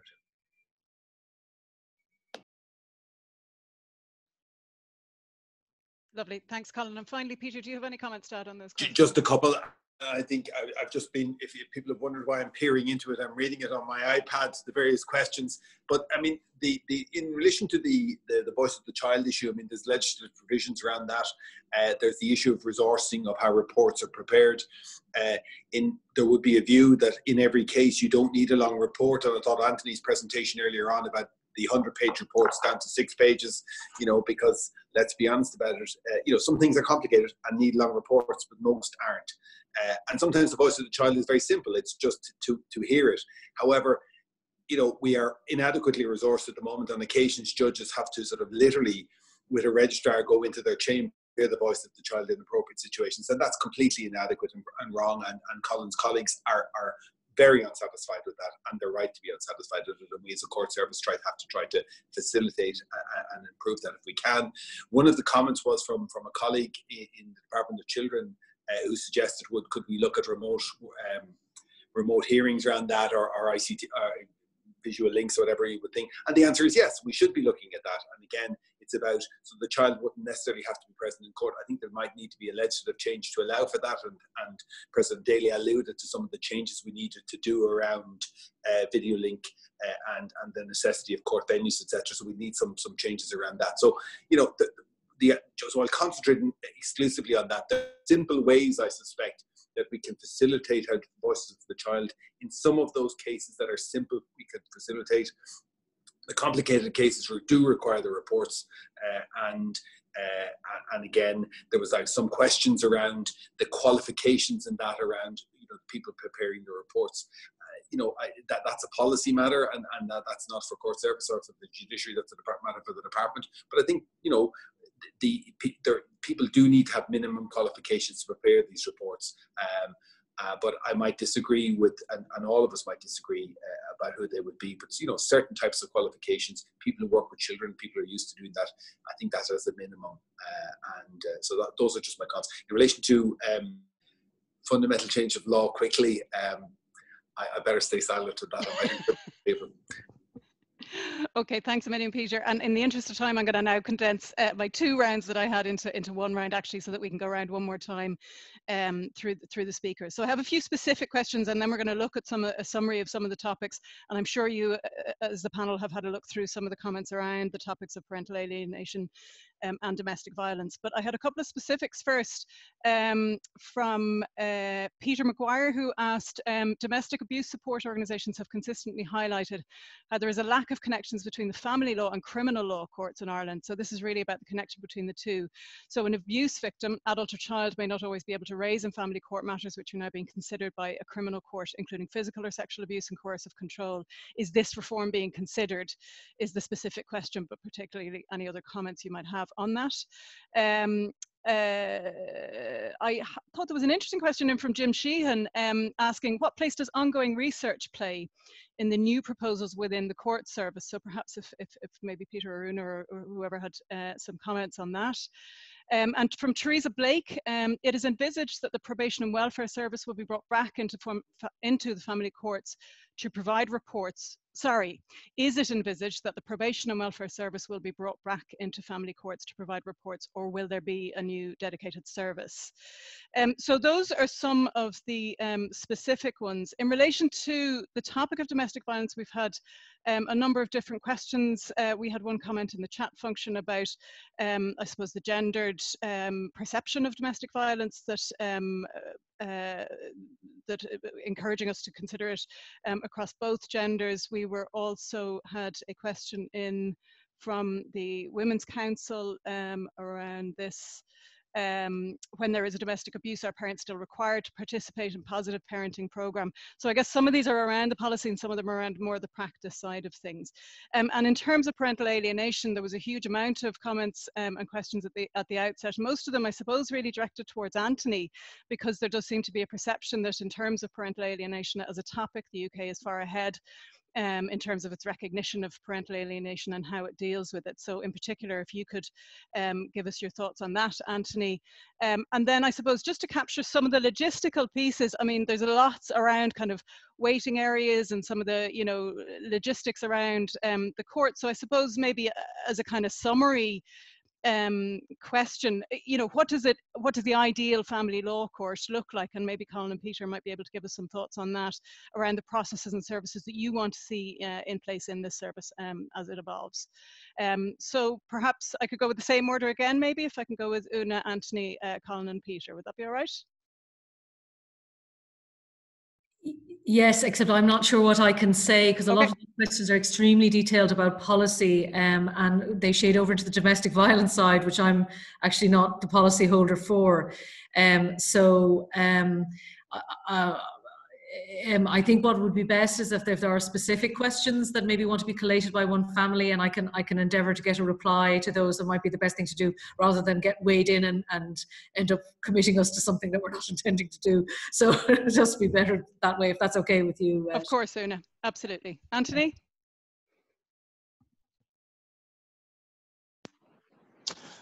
Yes, well, I'd just say, I think because time's short, that I think there's a place for an up-to-date operating manual about family law cases that might say something about neglect and abuse as it operates in real time today, because it's not quite what it was in the textbooks. That, for example, neglect in affluent families, that's an element of understanding about neglect that really wasn't there in any training or thinking 15 years ago. Adolescent neglect. The adolescents thought much more in terms of their troublesome behaviour than for the neglect they might be going through. Coercive control, hugely important now in domestic abuse assessments. Parental alienation, I would see in that same category, that it undoubtedly exists. It's quite widespread. It's distinct from where you simply undermine your former partner. Undermining is a regrettable fact of separation. Parental alienation is a form, in my view, of emotional abuse. So to recognize it within the way you classify abuse and neglect as mainstream, and to write that down into operating procedures, I think is quite important. The other one I'd add is the speed of recruitment into gangs. We've certainly got that in mostly in cities, but increasingly gangs follow the money in affluent areas as well. And that speed of recruitment into exploitation and sexual abuse is often instant. You know, as a parent, you can go to work at, well, perhaps not these days, you're working from home, but a few months ago, you'd go to work at 8 o'clock, you'd come back at 5, your child is on the edge of being recruited into something. And when you look at how the process is, you wouldn't believe it. It's so quick, fast, social media based, but it's a form of abuse. So I do think it's important to catalogue contemporary abuse and neglect, including parental alienation, in a straightforward way. But it's much wider than a niche dispute in a family law case in court. Thank you so much, Anthony. Colin?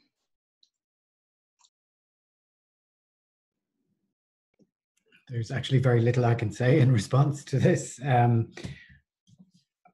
The nexus between family and crime with regards to domestic abuse or domestic violence cases, all I can do is just reflect the fact that one is a civil process, the other is a criminal process, and there are legislative and evidential rules that simply must be followed that create that divide.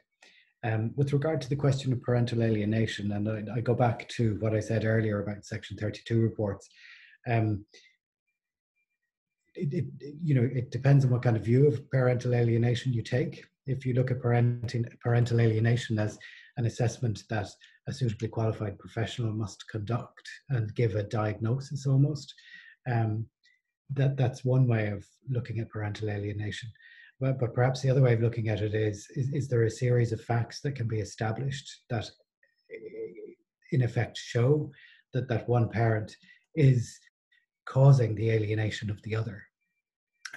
So I think you need to look at what you've got and how you can achieve the right result, perhaps. And that's the recognition of what's happening to the child in those circumstances. I think we're very much beginning to see this emerging as an issue in the family law courts in Ireland. And I think it's particularly through the assistance of the psychologists who have been providing Section 32 reports and have been looking at it in these ways that are helping us to achieve that. The questions with regards to research and the Probation and Welfare Services introduction to the family courts, I'm going to leave for Peter to deal with. Thank you so much. I'm not sure I'm thanking Colin at all, but anyway. I'll go back to that. There's a couple of questions, I think, many of whose names I recognise and former colleagues, and nice to hear from you all.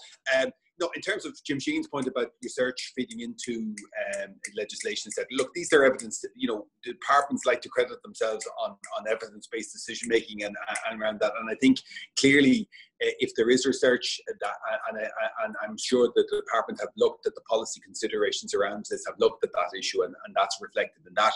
If there's obviously any new learning there is in relation to this, obviously must feed into that process. And the presentation of Anthony's in particular shows the importance, which is the Probation and Welfare Service issue, which historically used to do probation report or do reports for family law proceedings, and CAFCAS, as I understand, have a role in that in the UK. I mean, there's an argument for that. I know many of President Daly's colleagues would certainly like that, to have those supports available to them. But I mean, whether there's the resources for that and whether policy decisions are made to resource that, that becomes a policy issue. So I'm handing it over. I'm back to Oonagh, who will not come back in. But I mean, it is an issue about resources, and it is something that's really important to think about. And I think it's certainly a very valid discussion to have, because it reflects the voice of the child discussion, reflects better decision making if you can resort, those sort of reports can help judges make better decisions. The domestic violence issue, I was really interested in what President Daly said in relation to that. I'm a former criminal lawyer. The two proceedings were rarely dealt with together, and there are very good reasons for that, because there must be a penalty. However, there's no doubt that much of the some of the time, some of the penalty can involve attending at the probation service at that stage, and that they're going to parental law courses and to deal with perpetrators' abuse. That otherwise the cycle continues. So imprisonment may not be necessarily the answer. It is in some cases, but it may not necessarily be in other cases. It may well be that if somebody attends a course and actually changes their behaviour, not just because they're dictated to by the court, but actually changes their behaviour, I think that's a better outcome for everybody. But so those are other issues. And finally, then the issue in relation to the resourcing and the type of what a family law court will look like. Well, it won't look like many of the district courts that we have around the country that all of you are unhappy with. It won't look like that, and they're not adequate. And I'm not going to stand over and say that the facilities that we provide, we provide because they must be done within districts. That's the facilities that unfortunately we have, and without more resources, that's unfortunately. And are they inadequate? Yes, they are. Are they inadequate for criminal proceedings? Yes, they are. We are building better. We have built better courts in many of our county towns, and we're continuing to do that. And there will be further, there's 4 or 5 more county towns where there will be better resources. The family law courts, what they will look like into the future, the Limerick pilot, which is something that we looked at already and which I mentioned and alluded to, will be dedicated to family law on the days where family law are done there, which is almost every day. And there will be lots of consultation rooms. There will be places for the legal aid board will be resident on site. There will be a mediation service. There will be consultation things. The consultations, as I've said in my presentation, will be conducted with dignity, actually in offices, consultation rooms, as opposed to in corridors within the earshot frequently, and certainly within sight of possibly a perpetrator of domestic violence or an estranged husband or wife. And that's just not acceptable. And I'm not going to pretend. Hammond Lane, when it happens, will be really, really good, and it will look fantastic. And the Minister, I know, previously committed to it, and I think we will hopefully see some progress in relation to that with the new Minister. And I think that will be state of the art. And what we'll endeavour to do is try to reflect that right throughout our estate insofar as we can. But it goes back to the point I made earlier on in relation to we can't do that, nor can it be done in every single centre. It can't be done that way. And it will mean choices, and it will mean going to certain regional venues, 12, 13, 14 of them, whatever it is, and there will not be one in every county, and that's going to be politically contentious. And that goes back to my point of leadership, and I cannot, if I leave all of you with that point, it comes back to we don't live in a world of unlimited resources. And I know that sounds trite, and should we resource this area more? Of course we should, but that's the reality and choices that we all have to make. And what I'm asking all of you to do is that when those proposals come out, to look at them fairly, to realise if we can resource each of those 12 or 14 centres properly, that we would do so in a way that will stand your criticism, and that will be properly resourced. And then I'd ask for your support in relation to it. So I'll finish that point. Lovely. Thanks, Peter. Thanks so much. Oonagh has just asked to jump in quickly with one last comment. A huge thank you to everybody for the really great questions that have been submitted. And as I said, rest assured they will be passed on to the panel members. But I'll allow Oonagh just to jump in on one quick question, and then we'll hand back over to Karen. It's just to reinforce really what Peter said about resources. We're entering a really, really difficult time, and there's going to be less money around to do really valuable things even like this. And this reform, we made it clear from the get-go, required additional resources to deliver it. It cannot be done within the current confines of the inadequate way we currently deliver family law. So it involves us trying to get some additionality, reprioritising other work and other types of spending, so that we take it away, for example, from the buildings and put it into case management systems, or into judges that are needed to reform it, or indeed into voice of the child type people, or whatever comes down the tracks.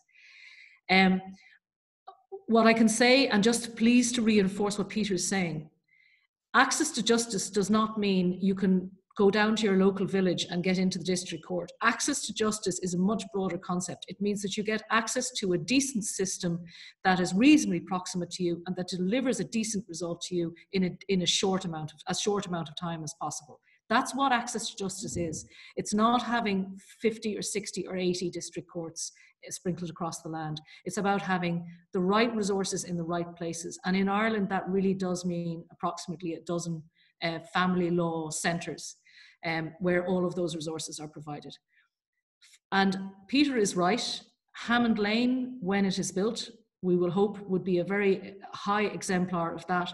And we're extremely hopeful that there will be a positive announcement in that space over the coming weeks, and once the Minister has had a chance to look at that issue. So there is a bit of resource there, but it is going to be extremely tight. So I don't want people to think that this is going to be, a shiny new family law system by Christmas. That's not going to work that way. But we are going to start, and we are going to try and drive it through. And that's what's important. Thanks for allowing me to come back in, Sinead. Thanks for that, and many thanks to Sinead for facilitating that session. That was really great. And thanks to so many people. There's still hundreds of you on the webinar, even though we are a little bit over time. So really appreciate that. Just to say, there were a huge amount of questions and comments. We couldn't get through them all. And some of them, it's really clear that some of you have gone through really difficult processes yourselves. And I just want to acknowledge that, because in One Family, that's the business we're in. And if anyone would like to support from us, our helpline is open again tomorrow. And we're very happy to provide support if we can. And I appreciate people's willingness to try and change things and to put questions out there. So there was lots of themes that came up that hopefully we can have some more of these, and without all the glitches, of course, because we'll know more the next time. But lots of Voice of the Child, the new Family Law Centre and how to operationalise it, parental alienation, domestic violence, management of court assessments, how to start refocusing to a child-focused perspective. Even if we don't have enough resources, how can we redeploy what we have? And Oonagh's mentioned that, as has Anthony. So lots to think about in the future. So I just want to close by formally thanking all our speakers for giving their time and expertise, and just to say there was a huge amount of positive feedback for the speakers, which is great. So many thanks to Oonagh Buckley, to Anthony Douglas, to Peter Mullan, and to President Daly, and of course to Sinead for facilitating, and thanks to our communications team, Kathy and Noel, for helping with all the technical requirements. And I suppose just to say, in One Family, what we do for children, and we support their parents and we support the children directly, but we support the adults in their lives in one parent families to try and make things as good as possible. And we really appreciate all the parents who put their trust in us and let us work with them, because it's not always easy to do. And trying to share parenting and conflict is really, really difficult, and can't be underestimated. And separating is really, really difficult. So just to let people know, there is support. There's lots of other organisations as well to help people do it.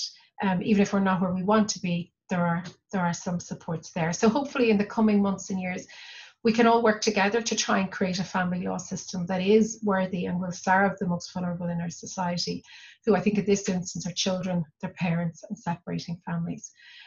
So I'll close there. We are recording this. We will send it out to you. It will be available on our social media platforms and website.